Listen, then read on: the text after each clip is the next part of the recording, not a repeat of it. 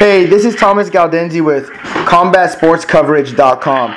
I'm here interviewing UFC vet Frank Trevino over his upcoming victory he received this past weekend over in Australia for Hex Fighting Series.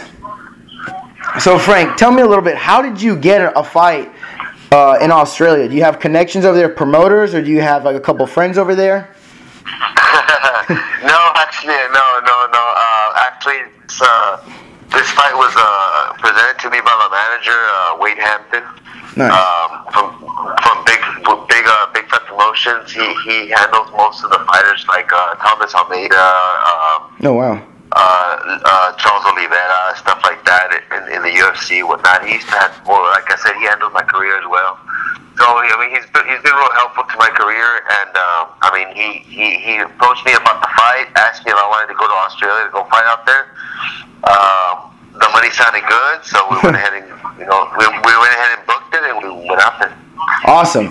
And so, tell me a little bit about your opponent. I believe his name was J.J. Ambrose. Yeah, J.J. Superman Ambrose. Nice. And so tell me a little bit about, like, how was the fight? Did you win by TKO, submission, decision? I won a split decision. I honestly thought I won each and every one of the rounds. I thought I was dominant in the first, second, and third round, but they did give me a split. Two judges saw it my way, so I did get the split. And I mean, Jay is a tough guy. You know, he went out there try to implicate his plan on me, but I mean, I was just way too crafty for him that night, and he wasn't able to capitalize on anything he worked on. Yeah, that's surprising that you pulled it off, because it was in his hometown, and I'm surprised. I could see why they made it a split, most likely because they probably were trying to help their boy out. Yeah, well, he wasn't a hometown guy. Okay. He's actually from California, and he trained out of Phuket top team. Oh, nice. And so he's been around for a while. I think that was his second fight at Hex. Oh, okay. So, he had like a good following at Hex from the very first event that he had, where he showed up and he won by guillotine. So everybody thought that he was just gonna come in and do the exact same thing to me, go in there and guillotine me or finish me off real quick, and that was gonna be the fight. But I mean, like I said, I went ahead and proved him wrong and pushed the fight, to a limit, and he wasn't able to handle it. That's great. That's awesome. Especially because I'm guessing how long did you have to acclimate to the time difference? Oh man, all I had was a couple of days. We got there Thursday. We were supposed to actually get there on Tuesday, I think. Oh, wow. Because we were supposed to fly out Monday, but we didn't end up flying out till Tuesday. So when we flew out on Tuesday, night. We lost a day on the flight, so we didn't get there till Thursday morning. And in reality, I was there Thursday morning. The weigh-ins was Friday. The fight was Saturday. So oh wow! I was there for 4 days at most. Trying to accustom to the time changes and whatnot. Oh wow! So yeah, I bet that was rough with the weight cut and everything. And was this fight at 170 or 155? No, it actually was at 185. Oh wow! And the reason why it was at 185 is because they, like I said, they saw that I was stuck at the airport, and I told them, I was like, man, I'm walking around right now at 180.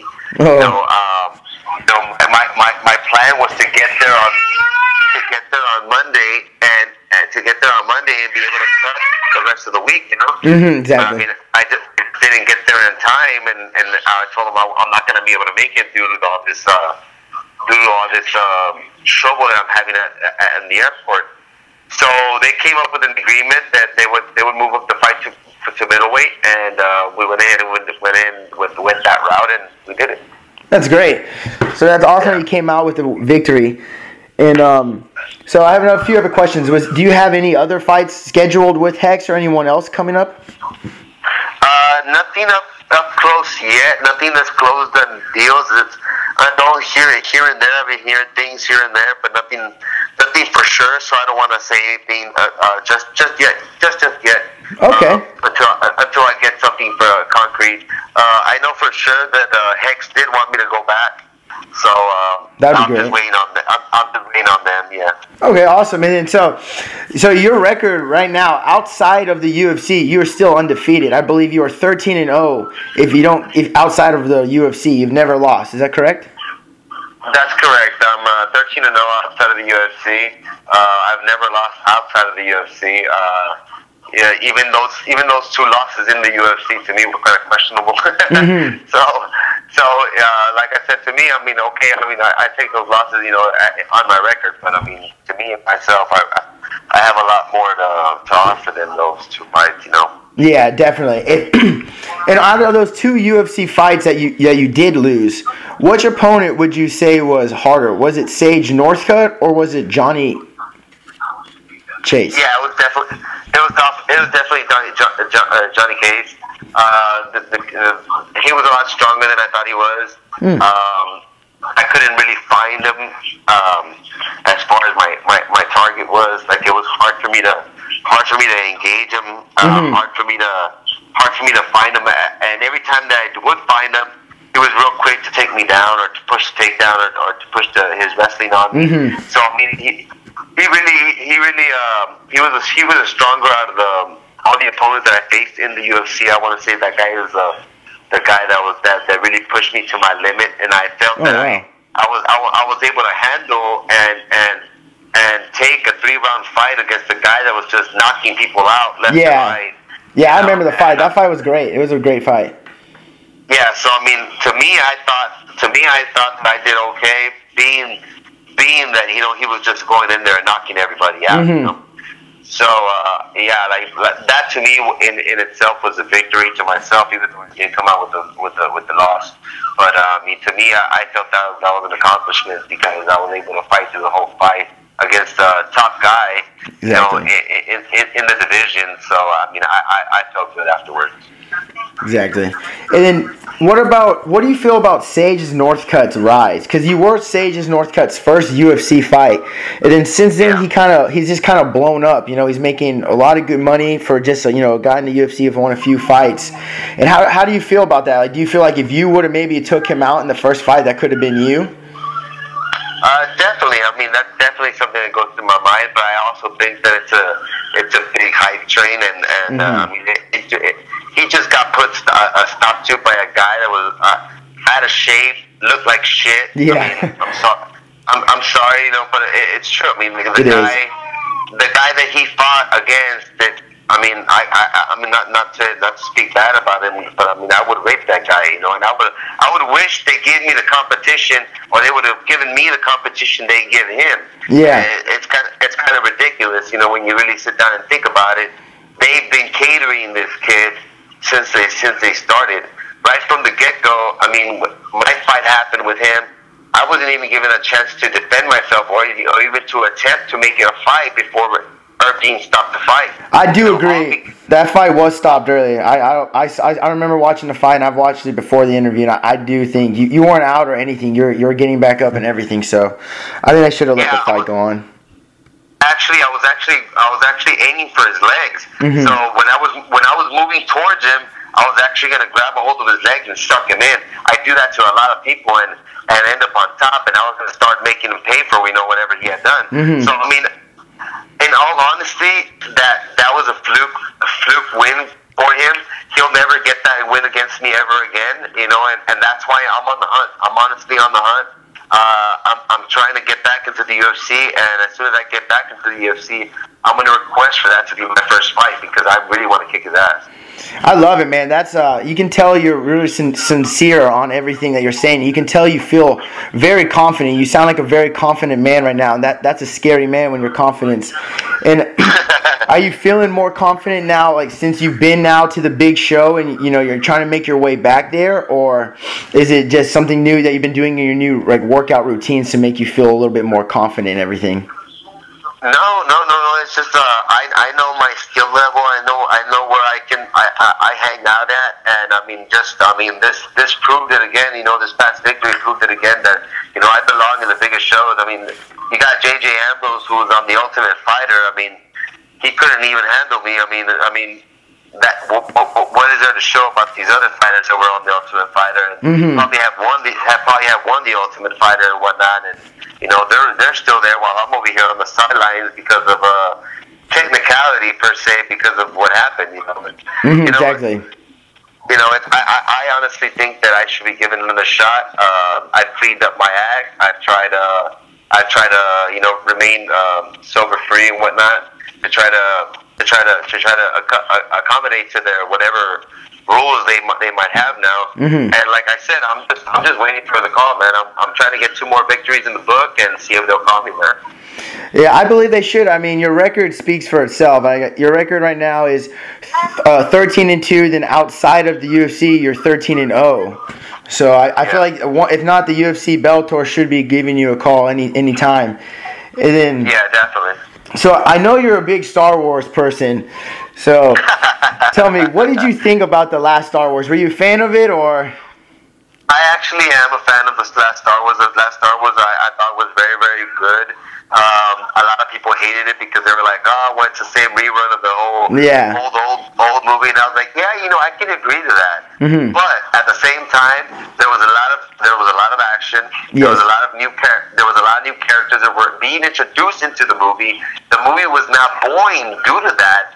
That was something that usually happens when you have a movie that they're already introducing a character. Sometimes the movie tends to be a little boring, but they kept the action going on from the beginning of the movie to the end of the movie, and it was just nonstop. Like, what's gonna happen next? What's gonna happen next? And then at the very end, when they hit you with that Luke Skywalker scene where he doesn't say anything, he just doesn't say nothing. It's like, dude, come on, dude. Like, you want to see the next one. You want to see what happens. Exactly. And man, it just makes you a fan immediately. It's a great movie. That's true. Good points. And I have another question. So when you were in the UFC, you dealt with Reebok, right, as your sponsor? Yeah. And how do you feel about that? Do you feel like Reebok being the only sponsor for the UFC fighter is a good idea, or do you think going out there and hustling your own sponsors is actually more beneficial for you? It's actually more beneficial to hustle for your own sponsors because of the way Reebok pays out. I mean, I understand what they're trying to do, and it does make it less stressful for the fighter, to get the sponsorship money and whatnot. But the only thing that I don't agree on is the way we get our money. We sometimes get our money like maybe 10, 15 days after the event. And that's not the way sponsorships work. Sponsorship money gets paid to the fighter before the event gets even put out. That way they can pay for training, they can pay for corners, they can pay for corners to be flown out. Whatever they need, expenses need to be paid. That gets paid for with the sponsorship money, and that's what most fighters live off of is sponsorship money, not so much the fight money itself. So it does hurt the fighter in a sense because of that. But I mean, at the same time, they do give you a lot of good stuff. I mean, you get shoes, you get gear, whatnot, bags. So I mean, it's a give and take. I mean, depending on what you want. But I mean, preferably for me, I prefer they go back to the whole, we can put our banners, we can do this, we can do that. I mean, prime example, when I fought Johnny Case in Mexico City, I made $8,000 on sponsorship. Oh, wow. I fought Sage Northcut. I made $2,500 on sponsorship. That doesn't add up, Yeah. It doesn't add up. The math is not there. And you made great points about how the sponsor should pay beforehand because, you do need that money to help, do your training camp, to do it the right way. You want to be a high-level MMA fighter. You can't half-ass your training. You have to do it top-notch. And so I feel like they should be paying at least half. They could pay half up front and then half after the fight. I didn't even know that. It's actually really good points you made. Yeah, no, and actually that's the only real big problem I have on that. I think it's very important for the sponsors to pay up front. For the fighter to be able to go out, and let's say he wants to go out 2-3 weeks and spend out at King's MMA. He'll be able to take that flight with that money and pay for a room while he's there and train with these people over there. Exactly. Like, that's how sponsorships help fighters. It's not so much. It extra pocket cash or extra pocket change that you put in their pocket. No, it's to help the fighter grow. It's to help the fighter move on and to achieve their next goals and whatnot. So it's very important for the fighter to have sponsors, and I think right now Bellator is doing a good job with allowing their guys to have sponsors, and that's why I think the main reason why Ben Henderson moved, because I mean, to him, he's going to make a lot more money on one banner that he puts out on Bellator than he's going to make in one fight for the Reebok deal. It doesn't add up. Yeah, it doesn't. Because I think even Tisha Torres, which is, I think she has like three or four fights in the UFC, right? Correct? Yeah. She has three or four victories in the UFC. She's getting paid the exact same amount I am. Which is $2,500. That's not right. And she was on The Ultimate Fighter. Exactly, she was on The Ultimate Fighter. She had a name before she even came into the show or into the UFC, and she's getting paid the exact same chump change that the bottom feeders are getting paid. It's not right for them, It's not right for fighters like this when they come from an extensive background. They won't honor those fights. They honor the Pride fights and they honor the WEC fights and even the what's it called? What's that other show? The Showtime show? The Elite XE? I forgot what that Showtime show was. I think it might be Elite. But anyhow, they honor all these other fights, but they don't honor the Invicta fights and whatnot. And it kind of makes me wonder why wouldn't they honor the same fights that they just fought Invicta? It doesn't make sense. Yes, that's some good points. So I don't know. It's a lot of they need to fix up a lot of things, but all in all, they do mean well. They do mean well, but in a sense, they don't realize how much it's hurting the fighter right now. Because of this, it's just the beginning portion or beginning stages of the whole Reebok deal. So I guess it's pretty starting up. They're trying to find a way it's going to make it work or whatnot. But as of right now, I know the fighters aren't happy. Yes. And for the last question, tell me, what is your best attribute as being a fighter? Is it your heart? Is it your will? Is it your knockout power? What would you say is your strongest attribute as being a fighter? I want to say it's my heart. I told myself during the fight, there was a couple of times during the fight where JJ had a real tight heat, That's like, you know what, man? I'm either gonna go to sleep or get out of this. Oh wow. I had given myself that choice already. I wasn't gonna tap out to this guy. There you go. I was either gonna get out or I was gonna go to sleep. So yeah, I want to say that my heart is my biggest thing that helps me out in there, because I push myself to the limit. And I try to push as far as I can. I think even in on my profile for the UFC, they have on there it says heart. Oh, nice. So I like that they at least got something right. Yeah, exactly. And heart, I feel like heart's probably the key and the best weapon to have actually as an MMA fighter. Some guys you don't have it. You can't train. Yeah, you can't train hard. It's something that's given to the fighter, and you really have to instill in yourself. Nobody can do it for you. You can't have a coach and give you heart. You can't have a trainer and instill heart into you. It's something you're born with, something you're given. And I feel because of my past experiences, being so competitive, and during high school and whatnot. I think that helped me out, to establish my heart. I never did like losing. It was something that I always got stuck. Yeah. I played for the Edinburgh Bobcats, so we had an undefeated record for a while, and then we ended up losing in. And what sport is this? Football or wrestling? Football, yeah. Oh, nice. Yeah, we ended up losing in the playoffs. So I think I built my characteristic of having that heart and having that competitive drive from them, from my times in football and from my times in high school with guys and whatnot, and playing for those memorable times, playing football with those guys. It's something that hadn't been done here in the Valley. I procrastinating for a while, and then we went ahead and put the valley on the map again and started going to the playoffs once again. So it was something that was pretty cool. Oh yeah, it's great. All right, and then last and not final, is there anyone you would like to thank? Any sponsors out there you would like to thank, or anyone?